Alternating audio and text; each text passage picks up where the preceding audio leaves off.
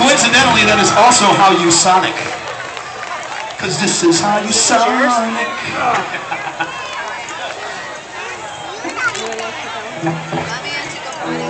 All right, we have something very special that we'd like to do for you now. And we don't do this at every show. We're only doing this because we're here in Summerlin with you guys tonight, so. Now the parents in the audience will remember all this stuff. It was back like 1988, 89, possibly 90, 91, somewhere in that window. And I was spending a lot of time up in the Bay Area, up near San Francisco. I was just taking a break from music for a little while, and I met this band that was playing up there, some long-haired rock and roll band. And one day they came to me and they said, "Michael, we need your help. We're looking for one song that'll put us over the top, one hit song.